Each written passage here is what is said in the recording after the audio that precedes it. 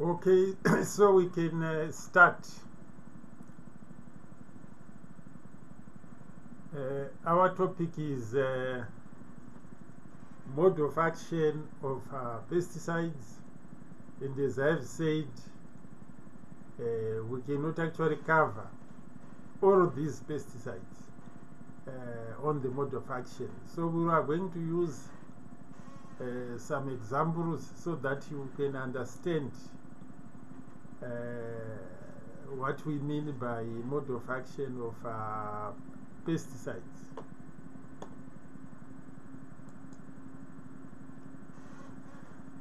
The mode of action is actually the biochemical and physiological processes that lead to the destruction of the pest. So if we apply a pesticide targeting the pest, inside the pest we are going to trigger some reactions which are biochemical and physiological processes. This then could lead to the death of this pest. So we are going to look at such reactions, and we are going to focus on organophosphates, carbamates, organochlorines, pyrethroids, and triazides. During this course of discussion, it's unavoidable to use the chemical structures, but don't worry much about them. Just focus on the concept. So we are going to start with organophosphates. These pesticides are widely used to control insect pests. They tended to replace organochlorines because of the persistence problems and the pollution of DDT. DDT is an organochlorine, and these tended to last in the environment for a long time. So people are able to switch to organophosphates. Frequent sprays are necessary during the course of growing season if you are using organophosphates, because they tend to disappear within the environment. Organophosphates are very effective on aphids. This is the basic structure of the organophosphate. At the center of the molecule we have got phosphorus, and phosphorus is attached to what we can call R1O and R2O. The R1 and the R2 are representing the methyl and ethyl, whereas the O is representing oxygen. Where we have Y, we can either have oxygen or sulfur. Depending whether we are having oxygen or sulfur, it can change the properties of the organophosphate. Then X represents a specific organic group, which can be complex, but as long as we can remember that structure, it's fine.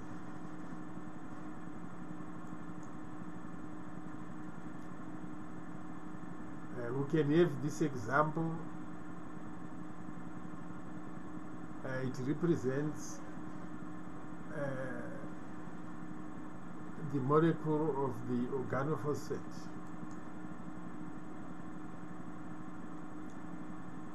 So on the organophosphates, the two other groups are usually methyl and ethyl, like what I said, and are the same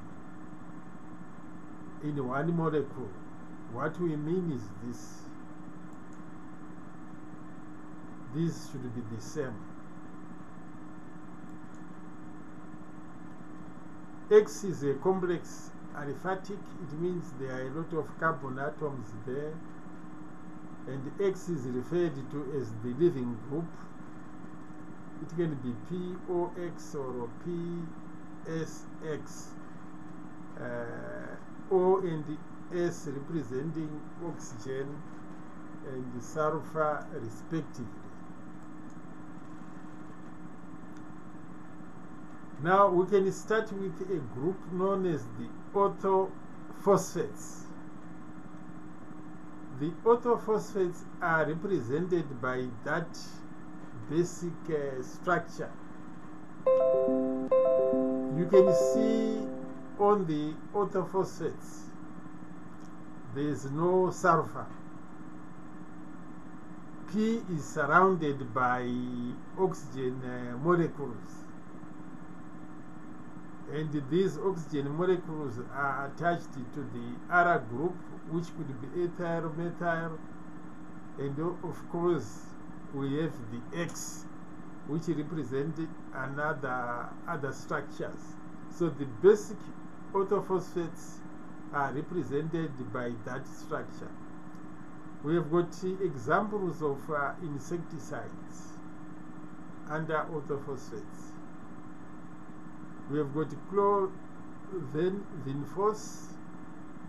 dichlorphos, mevinphos, and phosphamidone.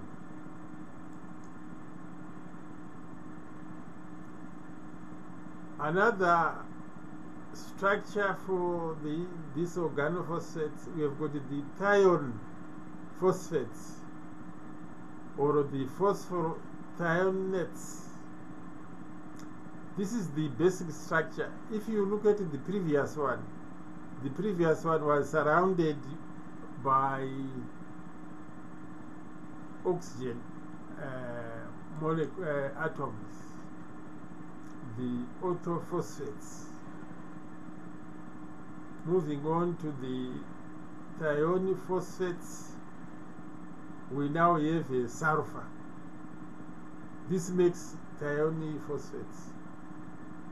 These are the examples. Maybe you are familiar with them. Bromophos, diazinon, phenylthione, parathione. These are quite toxic. Then primiphos. And you can have methyl or ethyl groups.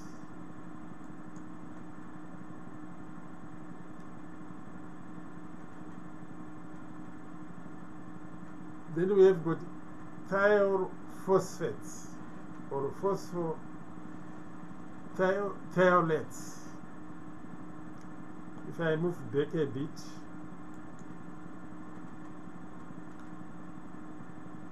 you can see where we are having the position of sulfur.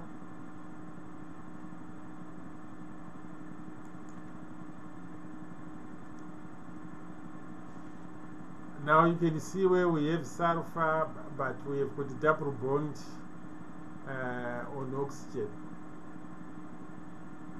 That is the difference, slight difference. Dimethyl S-methyl, oxydimetone S-methyl, famidothione. These are the examples. Then phosphonates. Now on the phosphonates again you have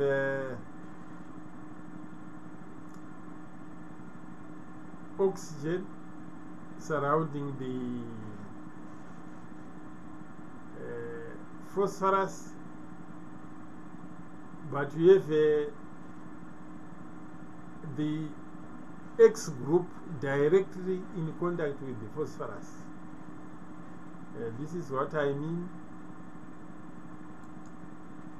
You can have here, you have got sulfur, but when you have X attached to here,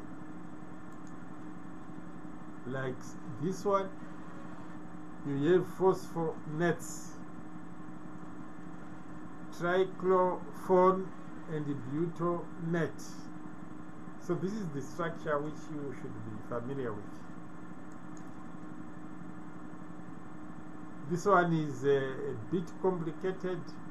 Pyrophosphoramides. Shradan is the example of the organophosphate.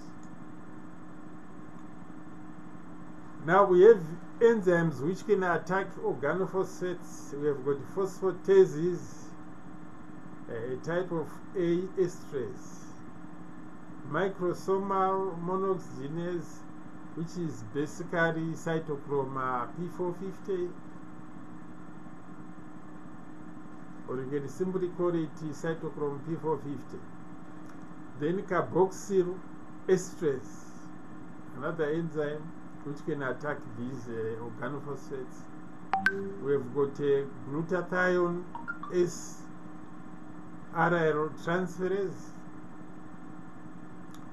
also glutathione S-alkyl transferase. All of these enzymes can attack organophosphates. Here we are just showing you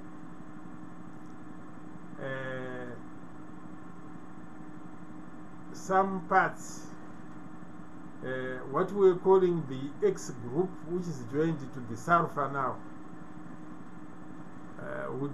Showing with arrows, we can indicate where these enzymes can act. For example, microsomal monoxygenase and the carboxylase esterase. They can act on that. On this one, microsomal monoxygenase can hit at the hydrogen there, while carboxylamidase can hit at the oxygen there. Now, our interest really is the mode of action of organophosphates. How do they kill the pests, especially the insect? What you should remember is that organophosphates affect the nervous system of an insect. That is their point of action. It is the nervous system.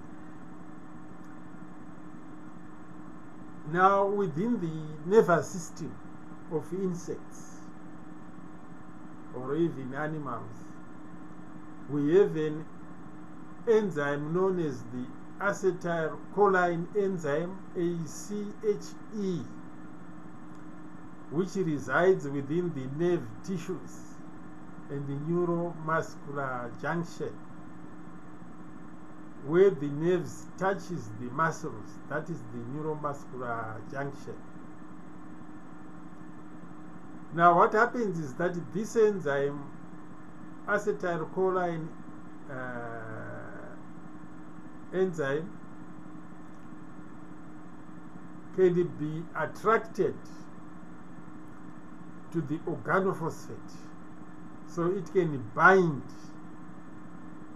to the organophosphate.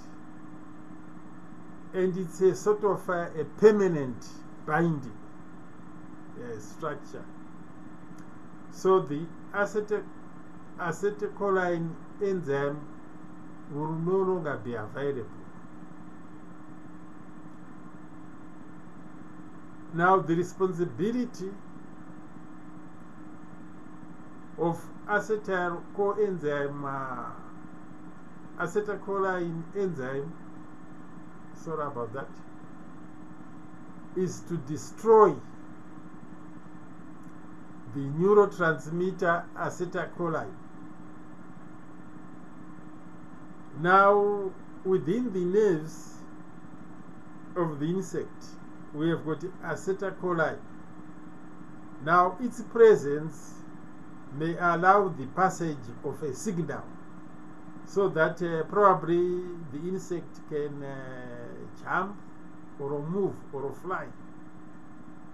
as a result of these signals, depending on what the insect is responding to. But if we apply the organophosphate,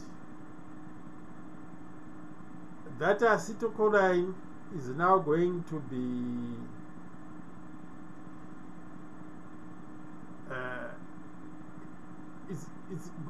that enzyme is now going to combine with the insecticide. As a result, there will be excessive acetylcholine within the nerves. So the signals will continue to be fired within the insect. If the insect was flying, it's not going to stop flying. It will fly until it dies, because the signal says it should fly, because there's nothing to stop that signal. So the enzyme will not be available to destroy acetylcholine, which holds the signal. This is how the insect can get killed.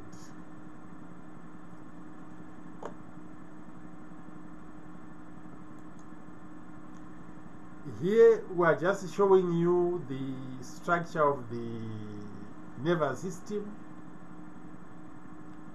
That is the neuromuscular junction, where you have the nerves attached to the muscle fiber, and the signal can be transmitted via that nerve.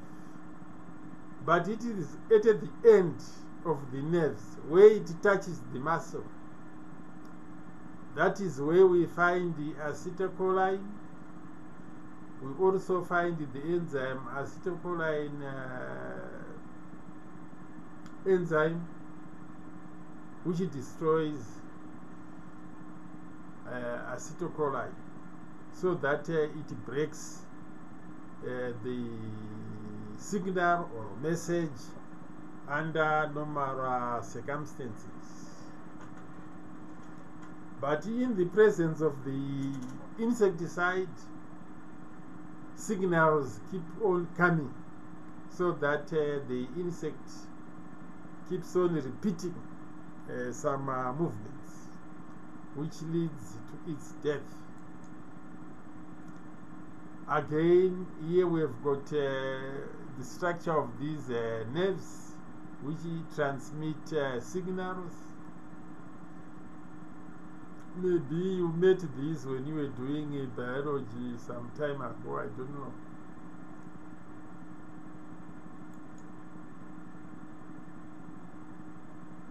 Again, this is where you have nerves which are joined. Where they join is called the synapses. Now, at the synapses area, this is where we find the activity of acetylcholine enzyme and the acetylcholine, which are responsible for transmitting the message or the signal for the insect to do something, either to run or to fly. But if it comes into contact with an organophosphate, it continues to do the action. If it was flying, it will continue to fly. If it was moving, it will continue to move, because of what is happening. Here I have got 3 diagrams, or 3 compartments. You don't have to memorize these compartments, but I am trying to show you where you see those gaps in the first compartment, probably to your left, it represents a normal situation where you have the production of acetylcholine enzyme and acetylcholine production, which transmit the message. After transmitting the message, then the enzyme destroys acetylcholine, which carries the signal, and everything is normal. If you put in an organophosphate to the insect, if you apply it, what will happen is that the enzyme is going to combine with the organophosphate, and it's not going to, the enzyme is not going to destroy acetylcholine.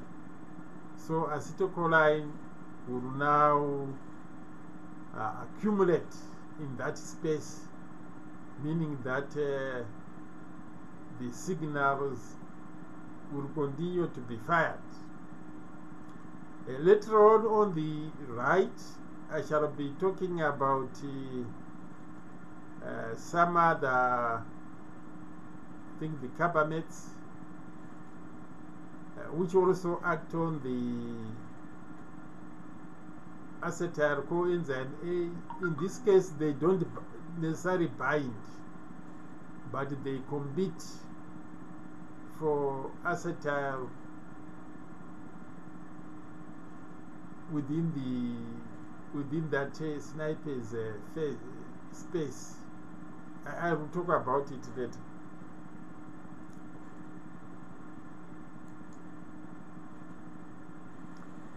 Well, here it's a chemical representation of what really happens. If you are interested, you can go through those things. Maybe you will get a better picture. Just try to read what is happening there. Here we have simplified the mode of action.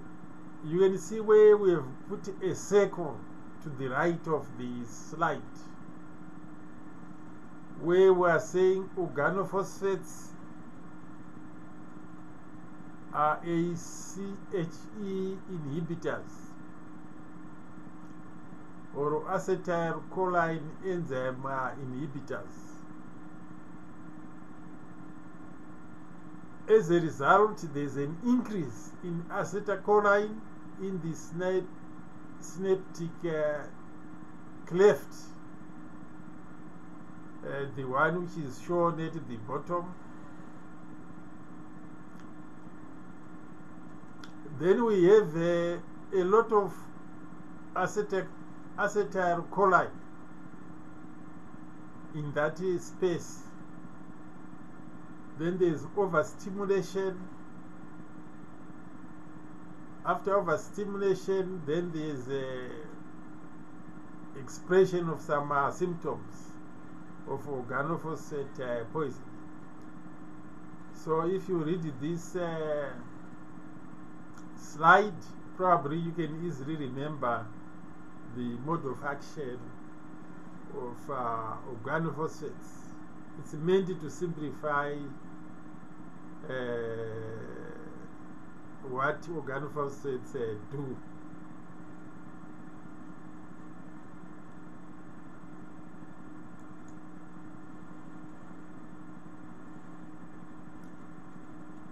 This one is illustrating the effect or the impact of phosphate poisoning. It could be to humans. I'm not going to spend time trying to describe the symptoms, which are very clear on this slide. You'll be able to remember them. We move on to carbamates. The carbamates are an interesting group of pesticides.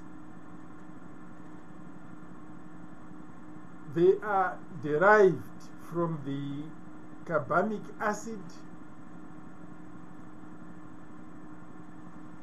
These come from physostigmine, which is naturally occurring choline esterase activity. It is actually present in a plant known as the calabar bean, Physiostigma venosum. This plant is common in West Africa. Actually, it is used traditionally by people in West Africa. If someone dies, they believe that the person has been bewitched because of this witchcraft, which tend to exist in some communities. But how would they deal with such things? They would use that plant, calabar bean, which contains carbamates.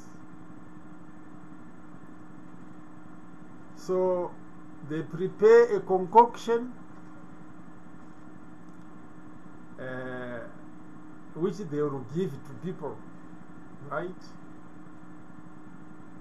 If somebody dies after consuming that concoction, they will say that is the person who is actually who is guilty. But if somebody vomits and is not affected, then the person is innocent. What a way of doing things. So you'll find that normally excessive acetylcholine could actually kill victims, because they would be administering, a pesticide to somebody. It's like saying drink a pesticide. If you survive, you are not guilty. If you die, then you are guilty. So this is the brief history of the carbamates.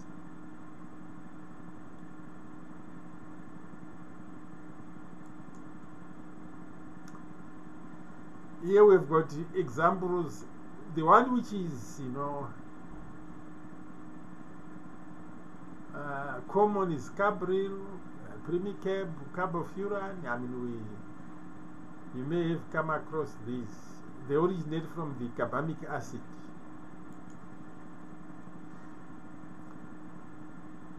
We have these several: arudicab, oxamil, methomyl, proper care. I mean, some of you are the experts in these pesticides. Some could be nematicides. Maybe you'll correct me on that one. Now let us look at the mode of action of the carbamates, more or less similar to the organophosphates. But yeah, they will combine with the acetyl coenzyme A.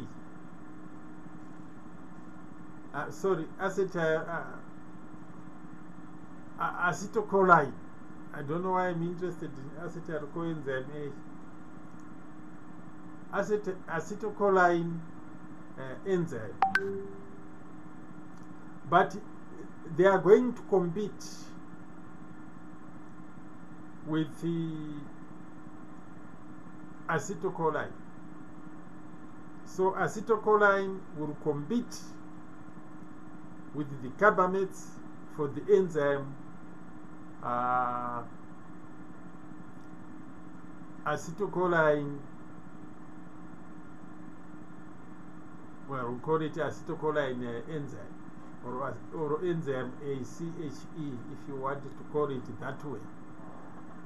So what happens is that because of this competition, some of the acetylcholine will be free, and it is going to be found in the synapse space.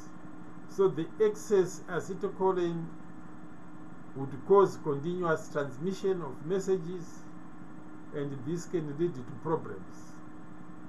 And remember, the mode of action is similar to that of carbamates, which can release, but carbamates, carbamates can release acetylcholine faster than organophosphates. So we may say carbamates are less toxic compared to organophosphates, judging from their mode of action. With organophosphate, you have permanent, fixation of acetylcholine. But with the carbamates are actually competing with acetylcholine to get hold of that enzyme.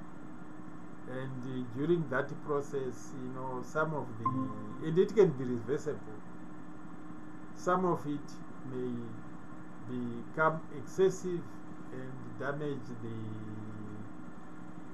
insect.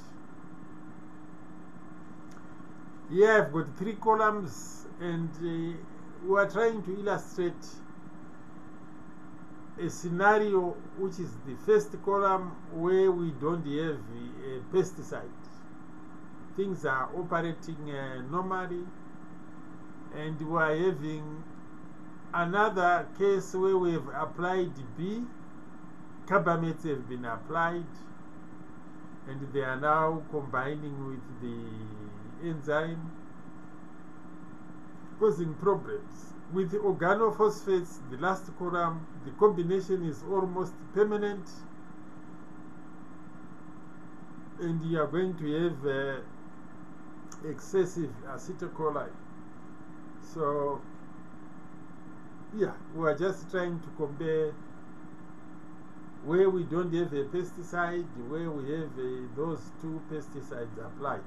But the basic information is that when you have a pesticide, it interferes with the acetyl coenzyme A, which leads to excessive acetylcholine, which leads to the transmission of a continuous signal, which will then lead to the destruction of the insect. So indeed, carbamates and organophosphates tend to share a more or less similar mode of action.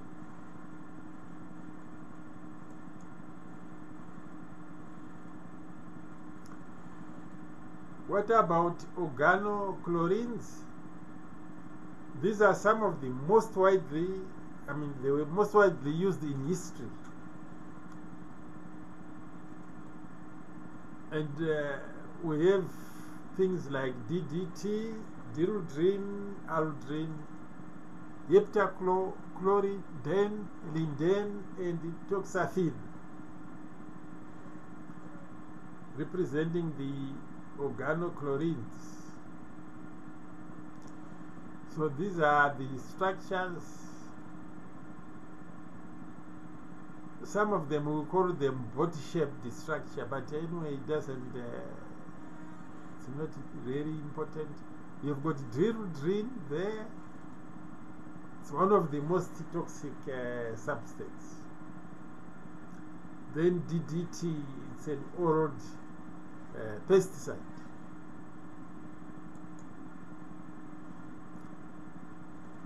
Mode of action, they cause neurotic effects. They're going to affect the nervous system. The DDT type insecticides act primarily on the peripheral nervous system. They act on the nerve muscle system. They destabilize neutral activity. Sometimes you can have leakage of sodium ions through the nerve membrane, destabilizing the negative after potential, which is the language which is used to describe the transmission of a signal.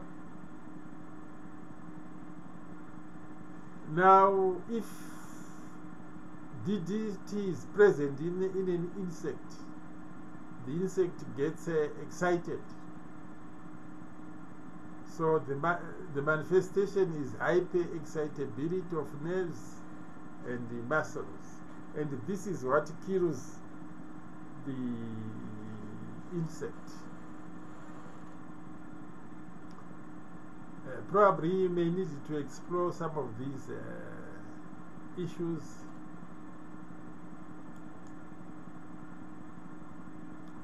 Now, here we can measure the signals. Let's say you don't have an insecticide present. The signal is represented at the top. But if there's an insecticide, you get those series, of a lot of peaks which are close together. It means there's pesticide activity within the insect.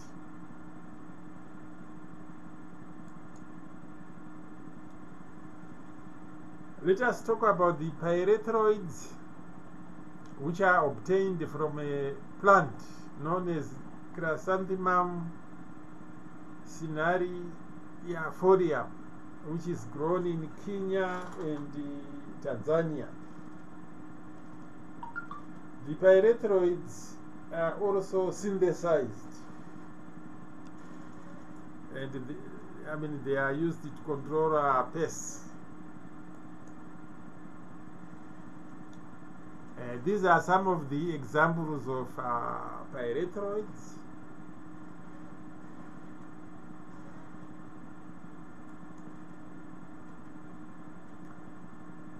Let us talk about the mode of action.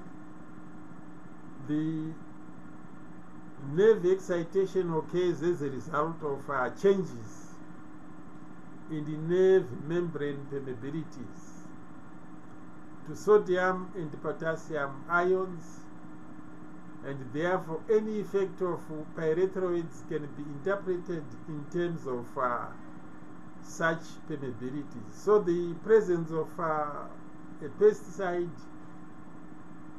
will affect the membranes of the nervous system. It becomes permeable, and this affects the movement of these sodium and potassium ions. And it can affect the electrical changes within the nerves. The result is that we have a rapid knockdown effects. If you are using pyrethroids, you have a neurotoxic action. The effects could resemble those of DDT. They can cause hyperexcitation and death. Sodium and potassium conductance are altered when the nerve is poisoned. So the potassium efflux stage of recovery after passage of an impulse lasts much longer in pyrethroid poisoned than normal nerve. So the movement of these ions are the center of the cause of probably death and excitation within the insect. Again, we can measure the pulses, the electrical signals. The first line there representing normal peaks, and when the insect is affected, you have the peaks which are close together, meaning that the insect has been affected.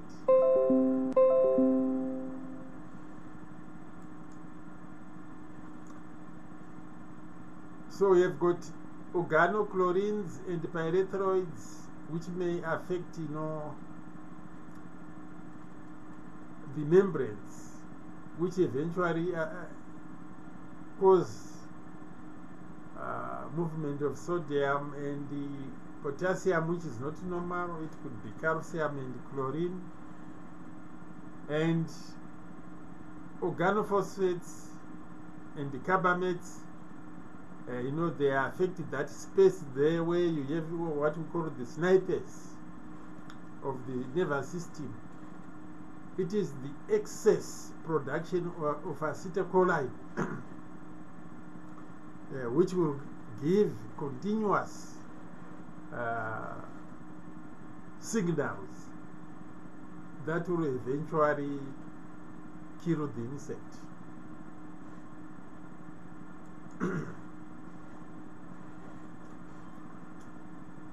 Here we will talk on the triazines, although we have done it before. We will only use triazines as an example of herbicides in order to talk about the mode of action of herbicides. These are mainly soil-applied herbicides, but can also be used as post-emergence herbicides. Atrazine, which is in this group, is commonly used in maize as a pre-emergence herbicide. Ametrine is mainly used as post-emergence herbicide in sugarcane. These herbicides have a potential to be persistent in soils. Anyway, these are some of the examples of triazines. Again, examples of triazines. We are not going to unpack these molecules.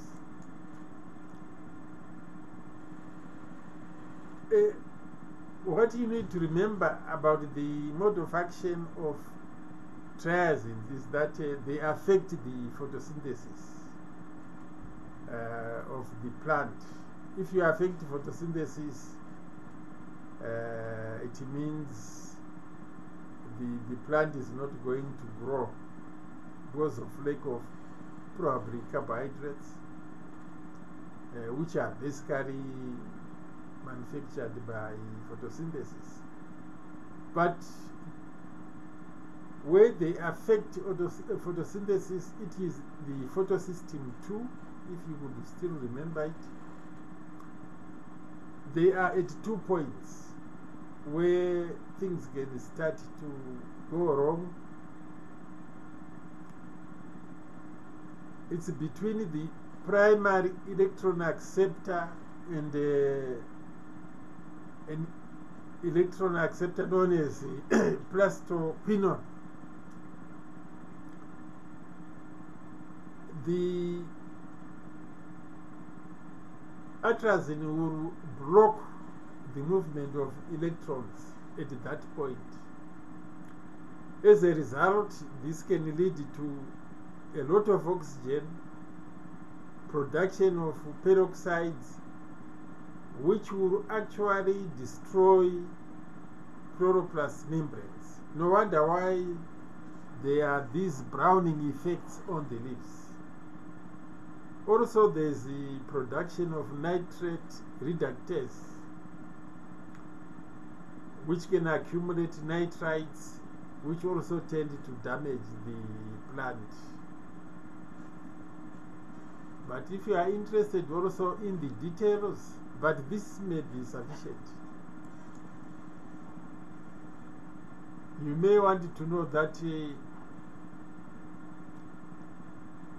the PS2 herbicides inhibit photosynthetic pathway by binding to QB binding site of the D1 protein complex present in the chloroplast thylakoid membrane. It is the binding which disrupts electron transport system ETS from QA to QB, and it can block the fixation of carbon dioxide, ATP generation, and the production of NADPH2. I mean, these are the products of the light reaction which are affected by these herbicides, if you want to use that approach. And of course, if you affect the light reaction, you eventually affect also the dark reaction, because it uses what comes from the light reaction. There's also oxidation, probably because of production of peroxides, which can lead to the death of the plant. So these are some of the details if you are interested in them. But knowing this is, it's quite sufficient, as long as you know that triazine affect photosynthesis. They can take electrons, leading to the death of the plant.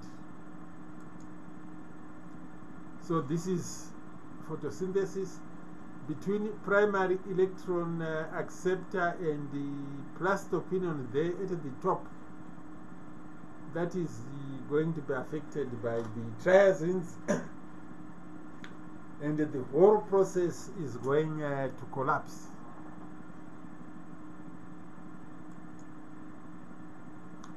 So here's the summary of the mode of action. Of pesticides, we've done that of organophosphates, carbamates, organochlorines, pyrethroids, and atrazine. Actually, I've tried to simplify this very complicated subject. You can imagine we are dealing with so many pesticides, but at least we can have an idea of what they can do to the pest. That is what matters. So this is the end of the first